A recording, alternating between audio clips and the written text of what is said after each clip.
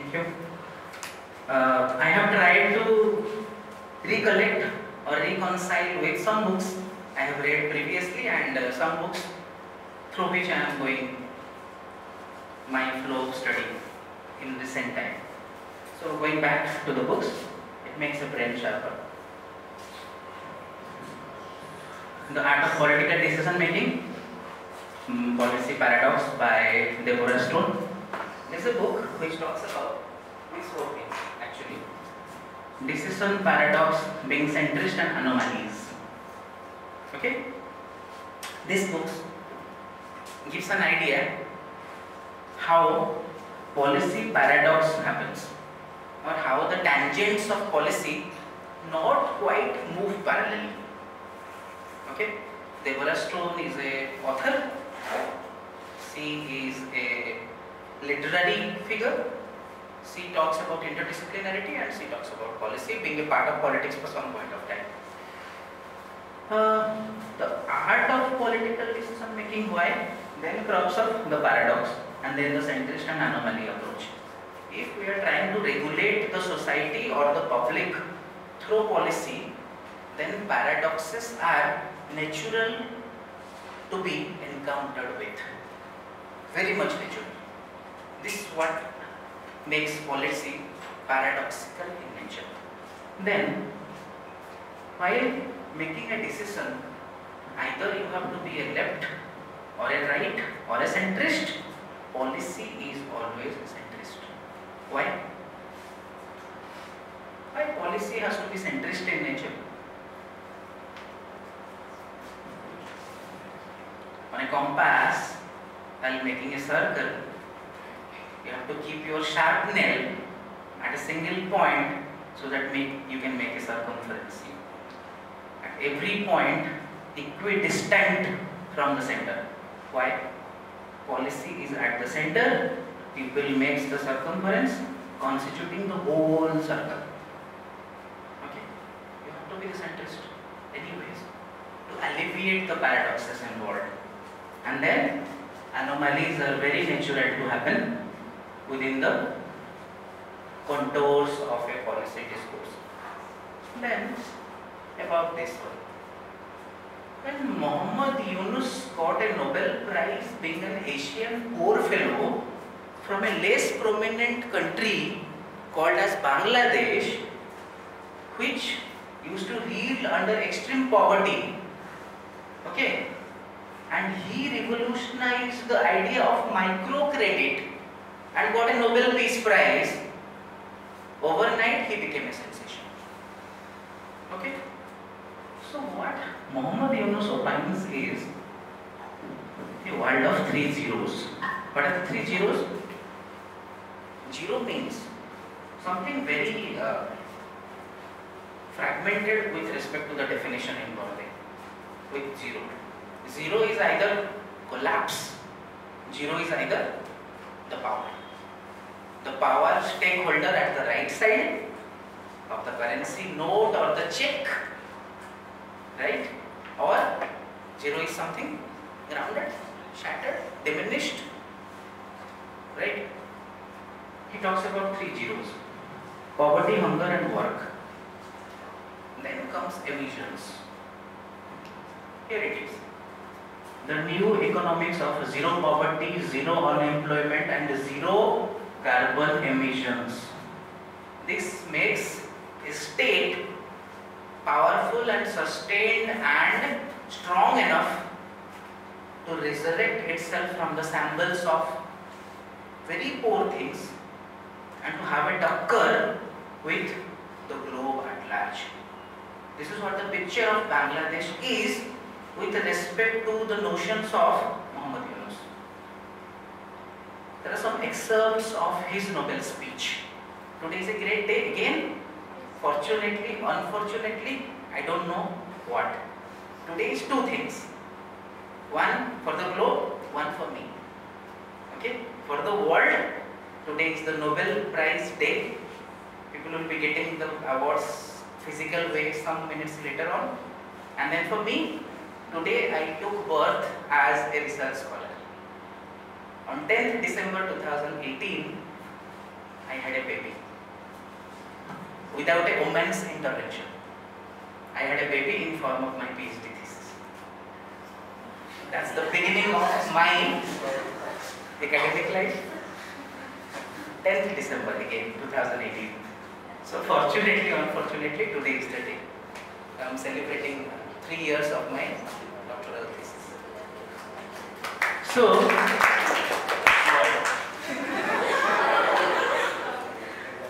does it make sense for zero unemployment? Does it make sense for zero poverty? But it made a strong dent on the surface of emissions. I have not emitted something since last 8-9 months. I'm still working. I'm waiting for a good battery operated vehicle so that my research will be actualized on the society. I'm becoming a pillion on some riders back, emitting petrol, diesel and everything. But still I'm not controlling. So what Muhammad Yunus opined to make some concentric zeros. Those concentric zeros should collaborate with each other and collapse within each other, so that these three factors could be or could become a reality as far as the Asian economies are concerned, including Bangladesh.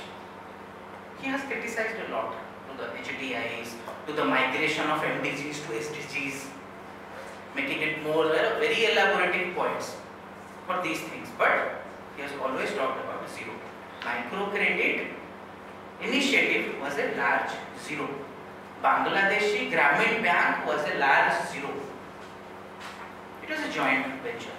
Muhammad Yunus and Bangladesh Grameen Bank, they both got Nobel Prize as an institution and as a formulator of the institution. So I consider him as a public policy maker, Muhammad Yunus. And then these two things, I have to make this structure so that how policy becomes submerged.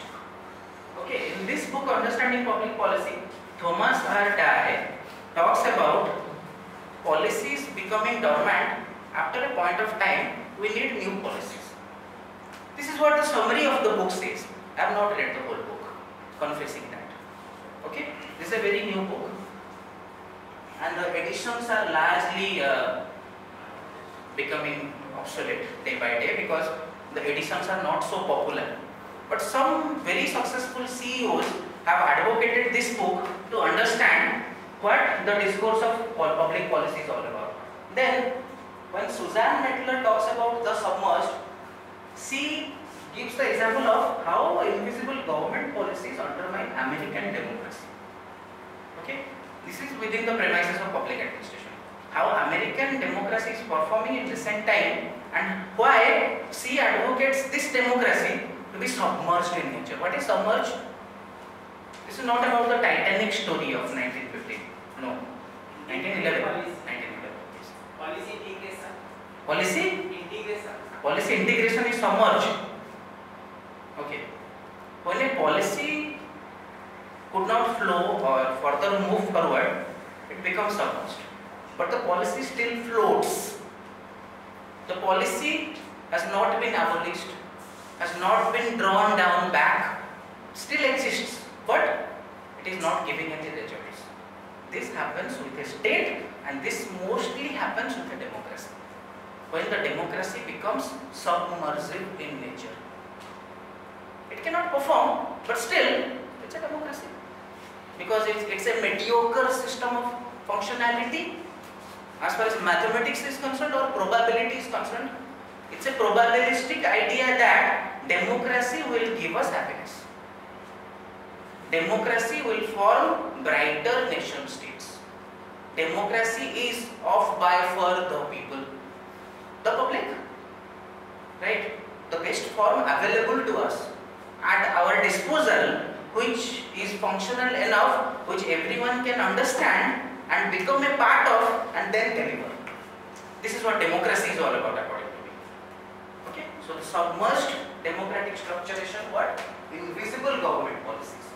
When government policies become invisible, just like the bright example of Obamacare. Obamacare became obsolete just after the arrival of the post-truth era by who? Trump the Great. Immediately after accession of the throne, he withdrew United States of America from UNFCCC. What? Climate change idea. The whole climate change gamble is a hoax, according to him. Right? Climate change just doesn't exist. So now we will be little lighter. This one, this is an edited volume. Public policy evaluation functions on two aspects: behavioralism of both the public and the personnel, with respect to our paper concerned, my dear first year students. Okay, behavioralism of both the public and personnel. Policy depends on, or the policy phase becomes bright because of these two aspects running or functioning parallelly at the same flow. Otherwise, the behavioralism aspect of a policy cannot yield results. Okay? Then, the public policy evaluation also talks about these three things: the organs, system and environment. The organs of a public structure, must go through the systemic advents of the environment.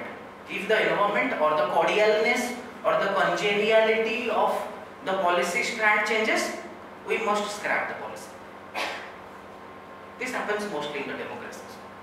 Policy needs to be reformulated, restructured, and sometimes policy needs to be scrapped for a better policy to take force or take shape. Then at that point of time, a policy needs a definite and concrete drawdown. I am not comparing it with the drawdown of forces from Afghanistan. The drawdown of forces has legitimized violence in a very different way. But still, we have tried enough for democracy since the 2001 Bonn Agreement. This is a bright example of public policy going into shambles after the intervention of more than 60 countries being a part of International Security Assistance Force, ISAF, the conglomerate, under the aegis of United Nations and European Union and the neighboring countries, throwing off billions and billions dollars and rupees and dinars for its state building process. State building is not different than public policy. If the public policy effectiveness of a state is in resonance with the intent of the government, then it definitely gives a concrete result. This is my opinion. So, apart from behavioralism, this book talks about organ, system and environment. Now, this is an assignment for all of you. Please. Brains and eyes all rubbing of iron. Now you need to answer it. Please solve this riddle, not looking at my screen of the laptop.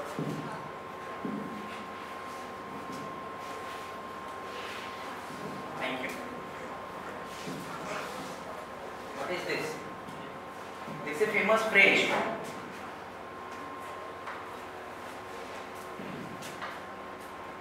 This is a famous phrase of policy. Jente discussion already na this is a part of it. Not out of syllabus, which you often complain during or after the exams. Out of syllabus like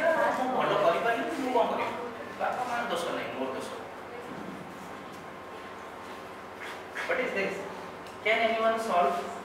He or she will be given a prize.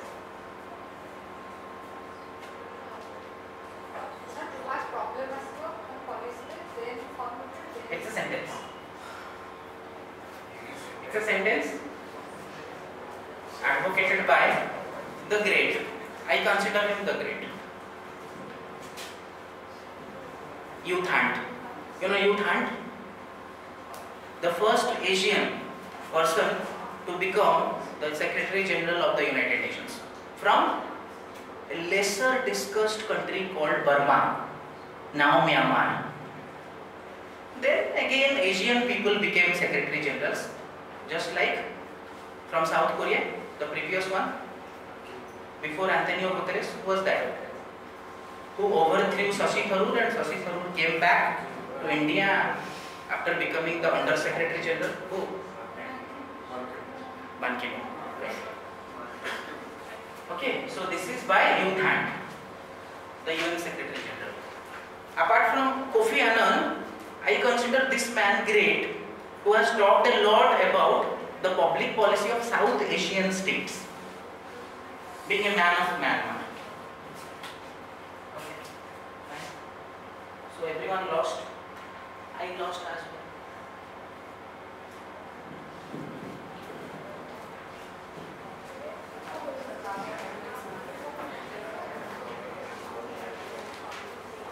I am this, you are this. Okay? A problem well formulated, a policy well formulated is a policy half solved, half actualized, half resolved, half result oriented, half best, but not. Lot of other things you can add as synonyms. Okay? A problem well formulated is a problem half solved. So the beginning is necessary, right? The beginning, the master plan, the motherboard must be strong enough to sustain the further ramps.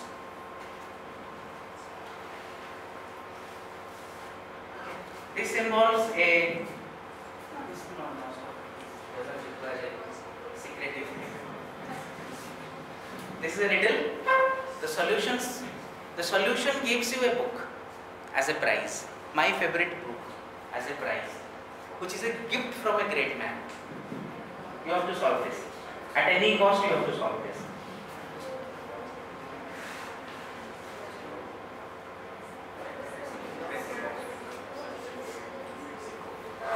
Both North American states, USA, Mexico, share borders. Now, the great Trump has made some boundaries with public money, right? The bus runs between USA and Mexico. Okay? Which direction the bus is going? Going to the US or to Mexico? How? You have to justify. You have to substantiate your argument. Now I can have your water. If it exists inside, then it's a policy win-win situation.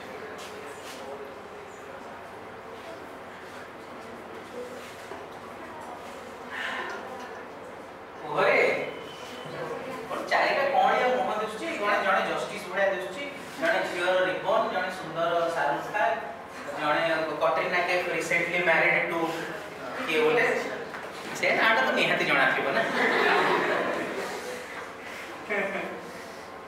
କୁହ ନାଇଁ ନାଇଁ ଗୋଟାଏ ହିଁ bus ଗୋଟାଏ justify give a reason. Because migration to USA has migration kichi politics nahi. Simply look at the picture and answer. No politics, no policy, no critical aspect, no nothing.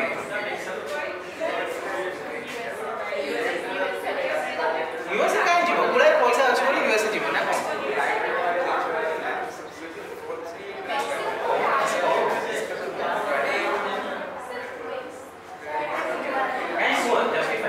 someone please justify. Facial expression nahi kichi nahi. Is it the fluctuation of emotions kichi nahi. Excited duschandi America bhitru jibe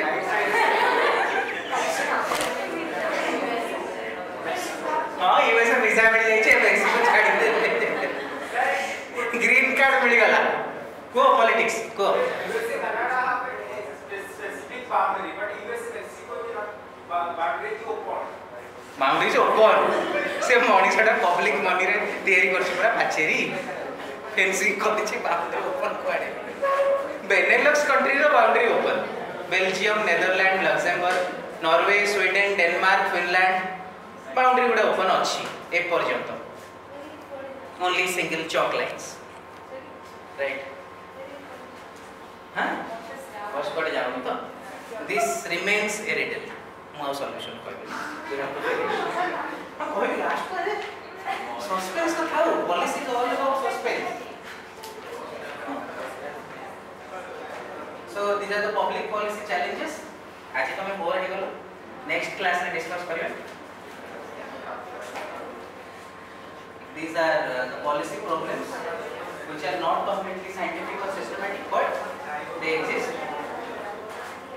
Then the three elements of policy system. Next class रे तुम माने solve करिवो जो 40 60 अछि ना policy environment और policy stakeholders को काहा को केते दिया मो अनुसार 40 60 तम अनुसार केते होबो you have to decide after understanding the previous problem.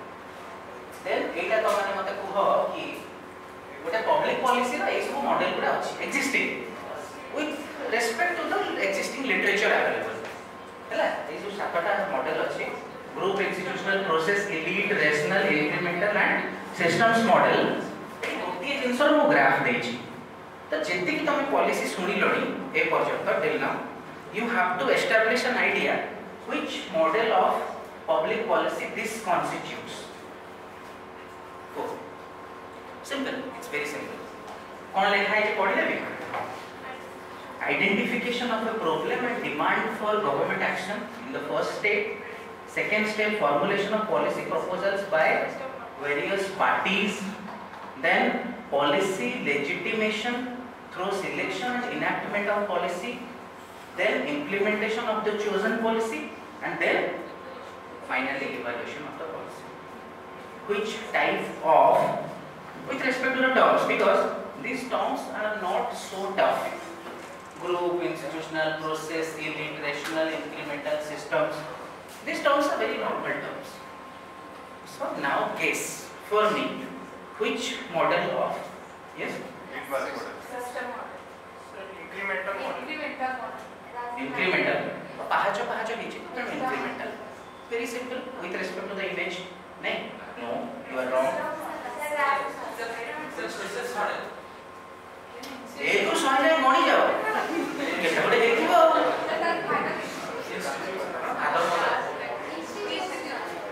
नुह जियो इंस्टीट्यूशनल और उत्कल यूनिवर्सिटी ना के A++ ग्रेड में हम Aiden course पढ़ेबा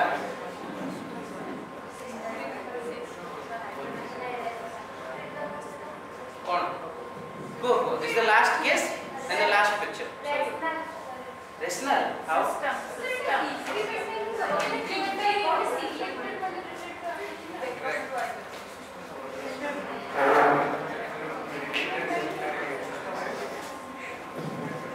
That's a man called as Ernest Howard. Ernest Howard, Howard, not involved with the Harry Potter. Okay. Ernest Howard.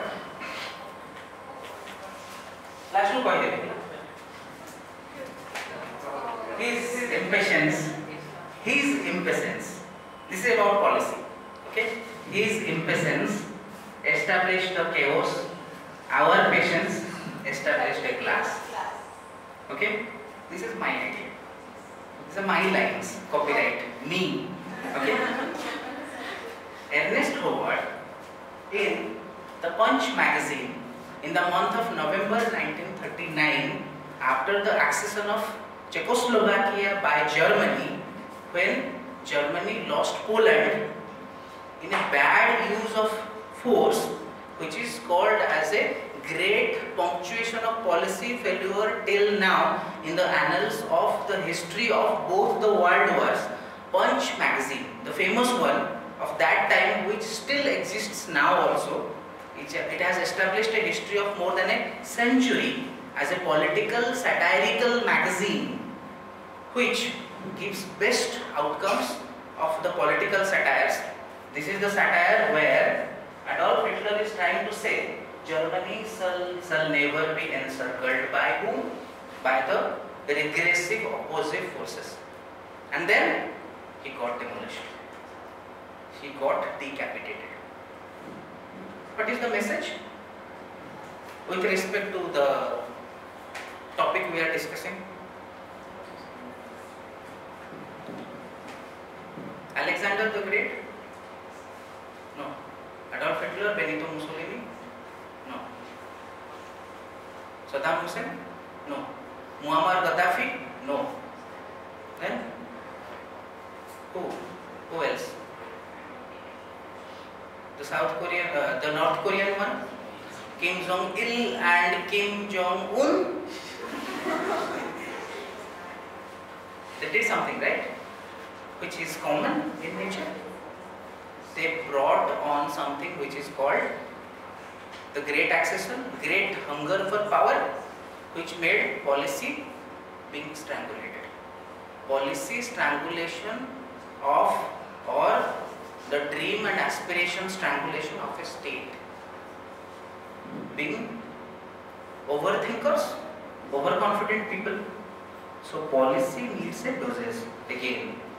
Okay. So we established a class, we established a chaos with respect to the factor of patience and impatience is concerned. If you will be patient enough, the policy will yield results. This is about the public, not private. Okay. So thank you for the class. Answer question, na? Lekha the end of show.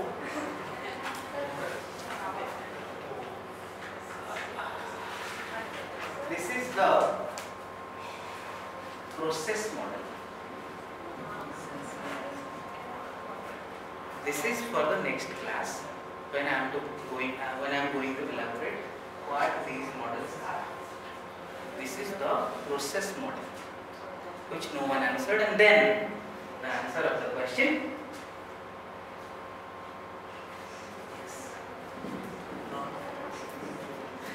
This is a North American state, or two North American states. The driving norms of the United States of America, Mexico, Canada, Latin American states, amongst the 22 European states, 16 have the same driving norm of the driver sitting on the left or the right?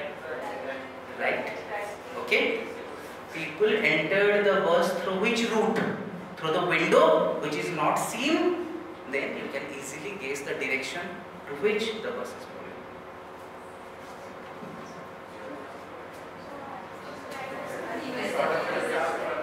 Okay. How? The bus is going to the left, which is United States of America. Okay. Thank you.